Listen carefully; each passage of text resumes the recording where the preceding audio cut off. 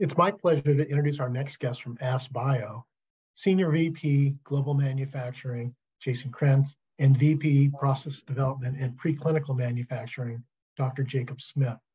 As a reminder to attendees, if you'd like to ask a question of our speakers, please type it into the question box under the video player, and we will try to ask them on your behalf. The format for this session is a fireside chat. We'll go about 25 minutes, and if there's any time at the end, we'll try to ask your questions.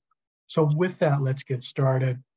Jason, Jacob, thanks so much for joining us today. And maybe to start, Jason, can you describe the history and organization of AskBio's manufacturing, including how you interact with ViralGen? Yeah, sure. Thank you, Kay, for hosting us today. AskBio's manufacturing process and our capabilities have definitely been evolving since the founding of the company, starting with an adherent platform and then now transitioning to our high-producing suspension Pro-10 cell line, upon which our current platform is based. Using that Pro-10 cell process, we have multiple AAV therapies currently being evaluated in the clinic. We've also scaled our process to 2,000 liters successfully, and in the process of introducing what we call our next generation suspension manufacturing process. And we anticipate that leading to volumetric yield increases of 5 to up to 10x, hopefully more, but we like to be a little bit cautious as we talk about this. So volumetric increases of 5 to 10x over our current platform. Our process development and analytical teams, where we have significant capabilities, are based at our headquarters in RTP, North Carolina. And we work very closely with colleagues across AskBio, but also with our colleagues at ViralGen, which is a subsidiary corporation of AskBio, and also at TAB, both of which are located in San Sebastian, Spain. We work very closely with them to bring our products to the clinic.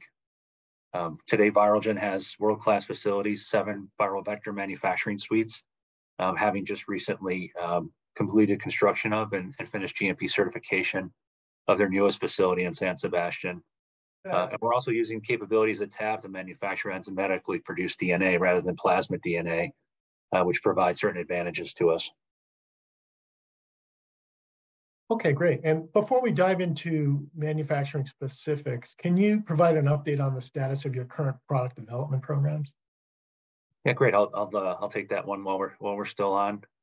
We're currently advancing 6 programs in the clinic, focused in areas of cardiovascular, neuromuscular, CNS applications, tackling diseases with high unmet needs such as Parkinson's disease, multiple system atrophy or MSA, Huntington's disease, heart failure, Pompe disease, and limb-girdle muscular dystrophy. And as a CMC and manufacturing organization, we're continuing to work with our colleagues in therapeutics development to move those programs forward in the clinic as we prepare for late-stage clinical and future commercial manufacturing. So let's focus on what Ask is doing to advance the field of AAV manufacturing. And maybe we'll start, if you could describe the Pro-10 cell line and other things you've learned along the way, either from your own setbacks or others, which is resulting in improved AAV yield capability. Yeah, thanks, Kay, and thanks to everyone for the opportunity to be here today. I'll take that question.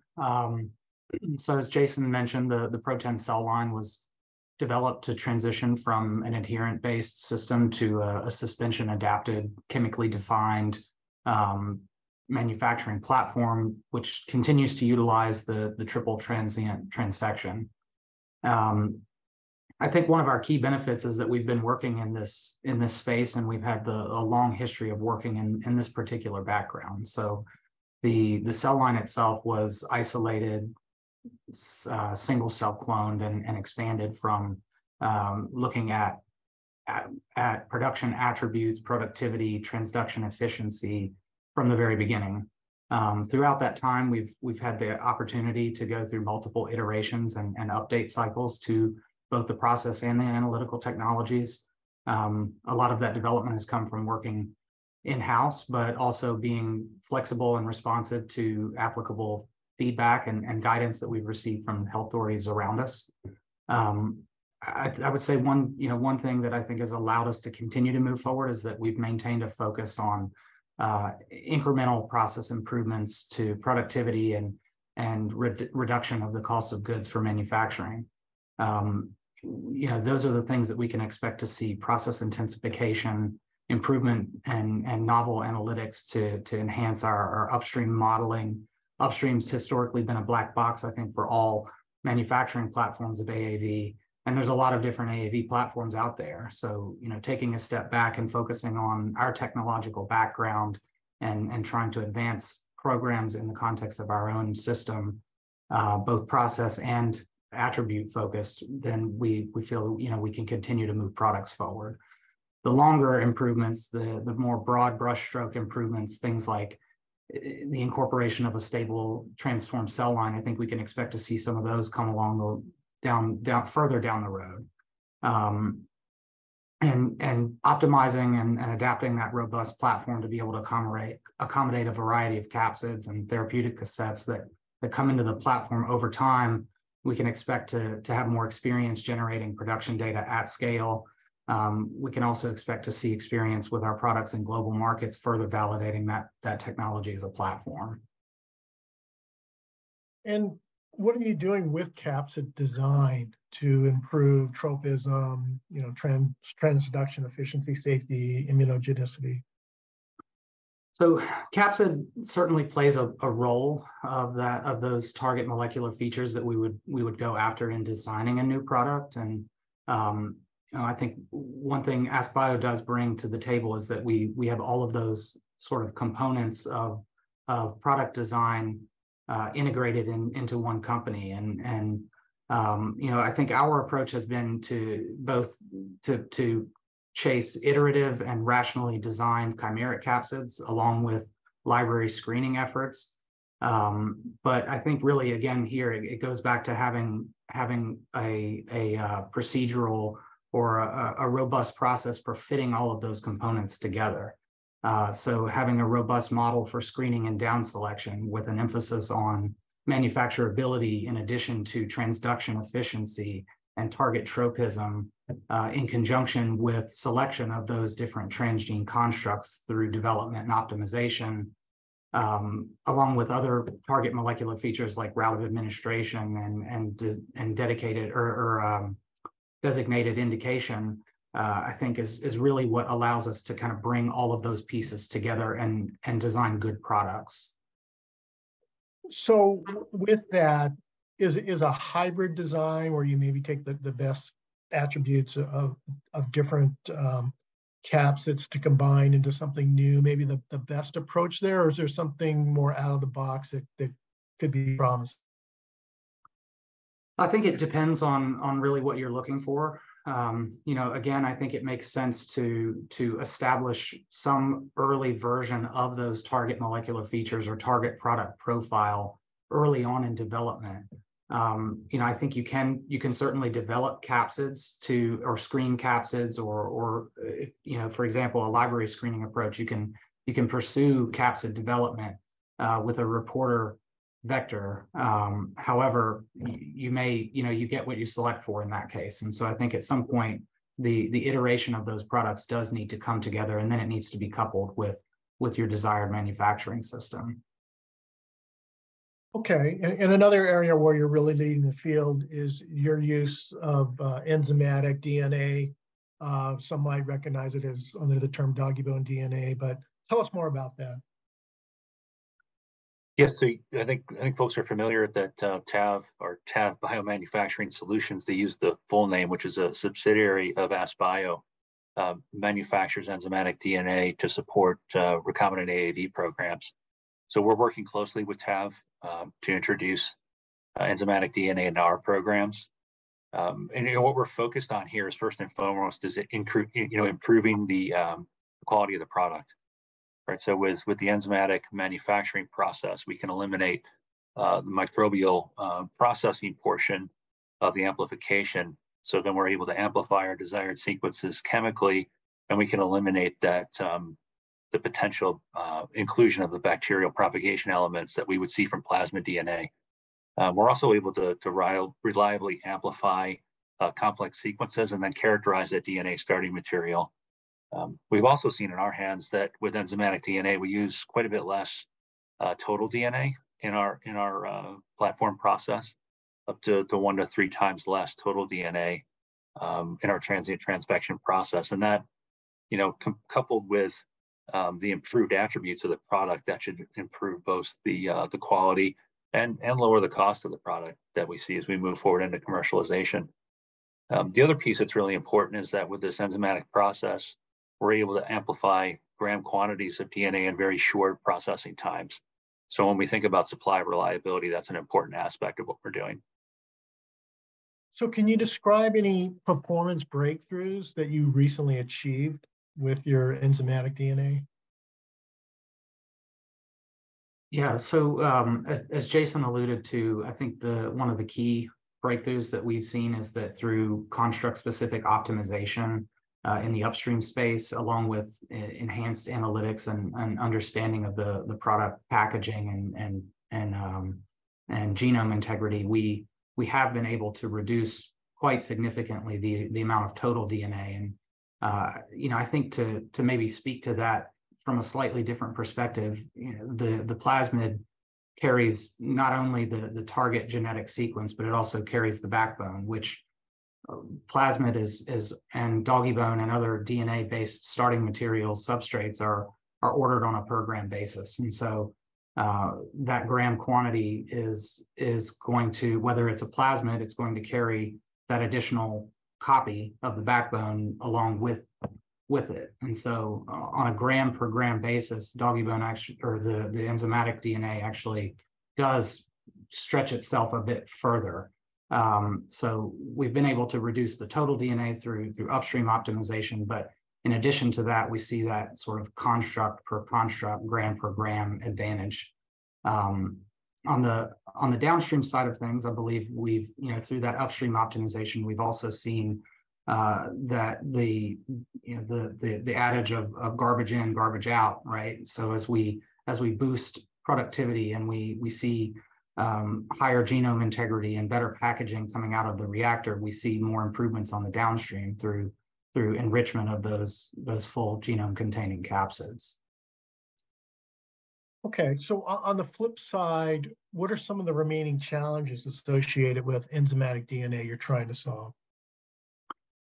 So I think the biggest one is that it's a structurally distinct molecule from plasmid, and that those things require development. Plasmid, so to speak, has been proven. It's been used for a really long time in screening and evaluation, and enzymatic DNA offers that same flexibility. But scale up and the transfection cocktail, historically, those were I think the biggest hurdle for plasmid-based production systems and production platforms. I believe that a number of groups, including ourselves, have been able to overcome the large-scale transfection component. However, we're learning that this requires additional characterization and additional optimization of those individual construct ratios, the total DNA to the transfection reagent of choice. So basically the enzymatic DNA really needs to be evaluated in the context of the end user's platform, rather than taking standard transient transfection conditions that would have been established for plasmid DNA starting materials and then plug and play. It's still very much plug and play into your system, but using your own platform as a guide for platform fit. So give us a sense of, where we're at in terms of advancing this technology from just a science project to, understanding how far along development of enzymatic DNA-based gene therapy products are today. That's great. I think we've come a long way in a very short period of time. Jacob mentioned earlier, and we talked about a next generation manufacturing process. So that enzymatic DNA is core to that new platform for us. So we're in the process of introducing that technology with all of our products. And we can give you one specific example that we've announced at the end of last year. Our Huntington's disease program, which recently entered the clinic, is actually utilizing enzymatic DNA. So we have a great example of a a clinical stage product with an IND that's been accepted and is moving forward in the clinic. So stay tuned. You'll soon hear more stories from us like that, and hopefully others along the way. Okay, well, great. Well, let's switch to the downstream side, and I guess maybe more generally, and then we'll get to enzymatic. But what are you currently focused on to improve purity, potency of the finished product? I think this starts with improved understanding of our product attributes. You know, if you look historically at everyone in the space, we've fortunately been able to move products forward and certainly with sufficient analytics to release and approve a few products to the market. But as we advance the space, as we advance the processes, we need to focus on that process control and those intermediates that are generated in the multitude of different platforms that are being used today. I think one particular example where we've really innovated and differentiated our product understanding is through a novel empty-full partitioning method. So we would, without improved analytics, it would have been very challenging to condition and equilibrate the unit operation for empty-full separation and chromatography to partition empty capsids away from binding. But it gives us a cleaner substrate coming off of the column. We have better understanding of the intermediates that are binding and eluting. And as characterization techniques, further advance in development, I think what we hope to do is look back at some of those subtleties that we may observe as we have products moving to clinical stages. And when we see subtle differences in clinical efficacy, we can perhaps link those back to potential analytical or attribute differences that are observed in the process so that we can further control what we're producing and releasing.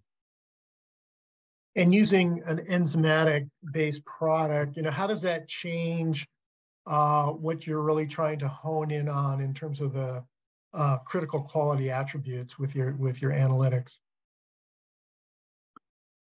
Yeah, I think for us, we've standardized transitioning to the enzymatic DNA as a part of our platform.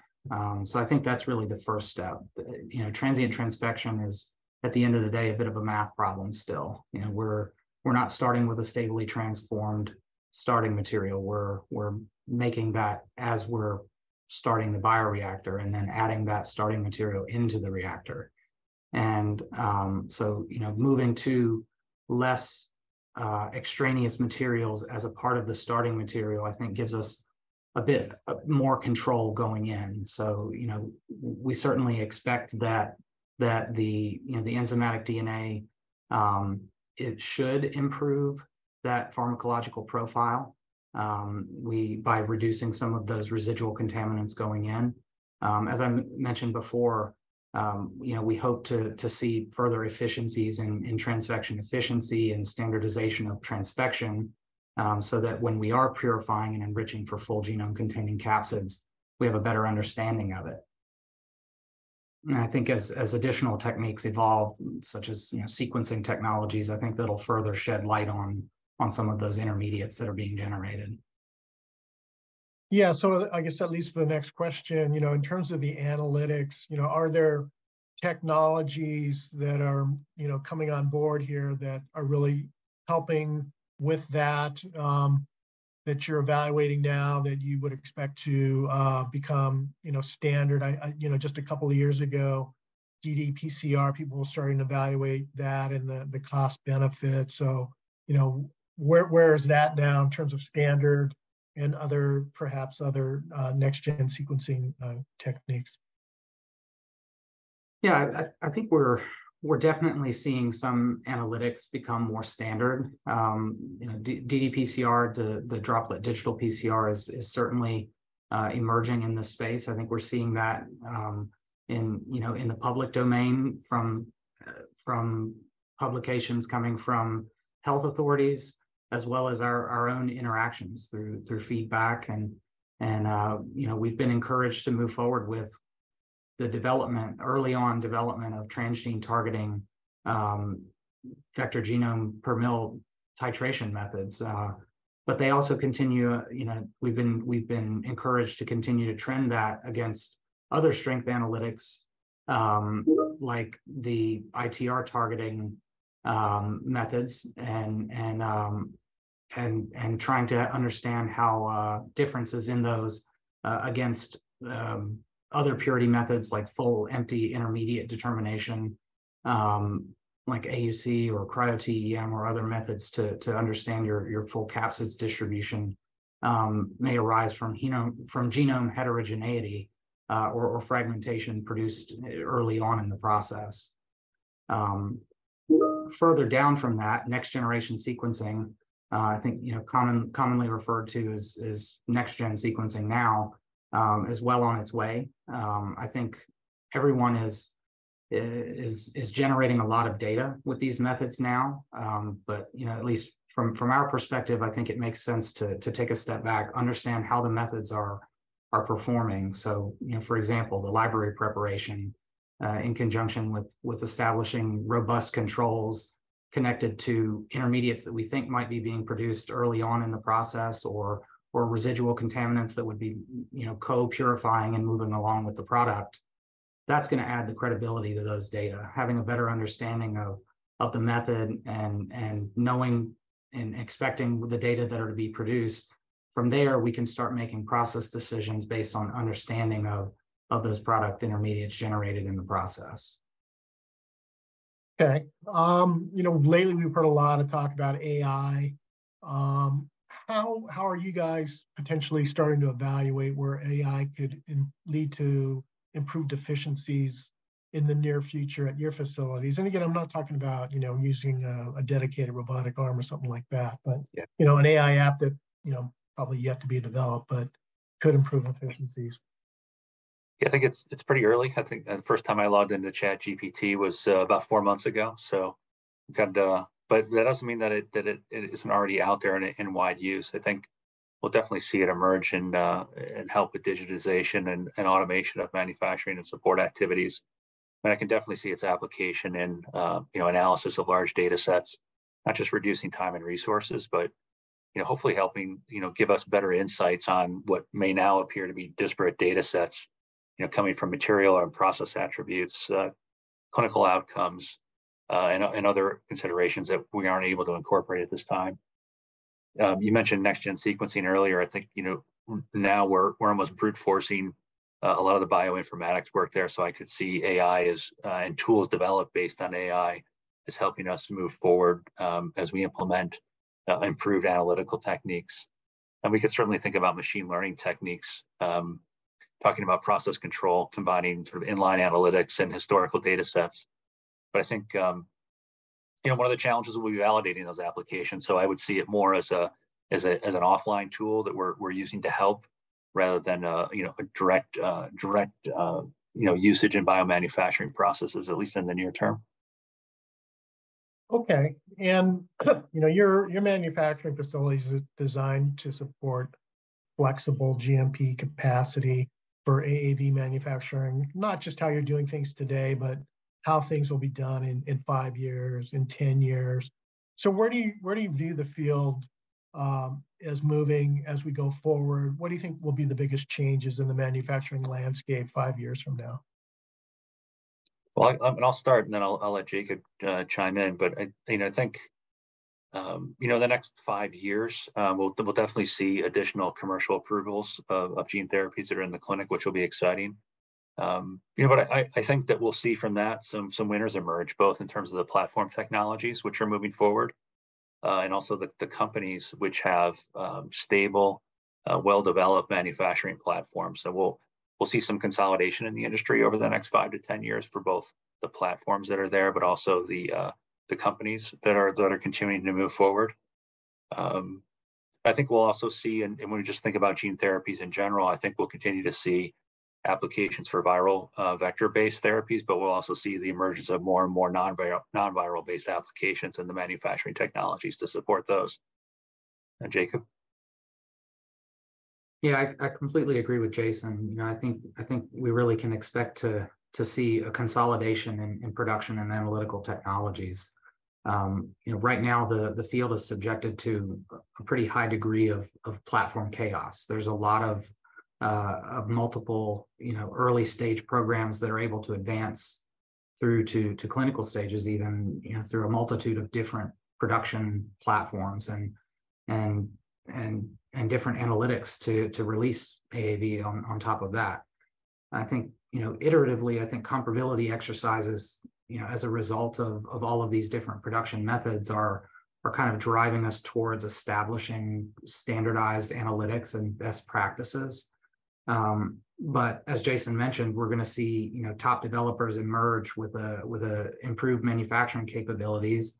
And I think it's very likely that a production platform will pull ahead that is associated with those. What that really means, I think, in terms of the next 5 to 10 years of processes, I think we'll continue to see, a focus, at least from AskBio's perspective. We're going to continue our focus on incremental gains in process and analytical technologies. But in the next 10, I think we're going to see some more substantial improvements, like the incorporation of stable cell lines into production. I think those types of improvements are going to become a lot more mainstream at that point in time. And process developers should be focused on developing production platforms and platform technologies that will be able to accommodate those, that have the framework to drop in new technologies and really, take us from what is probably more like microgram or milligram quantities of total protein and drug product per liter into those more common gram per liter quantities of active product. Okay, well, with that, we've reached the end of our time here, but I want to thank you both so much for joining us today. Thanks, Kay. We enjoyed the time with you. Yeah, likewise. Thank you.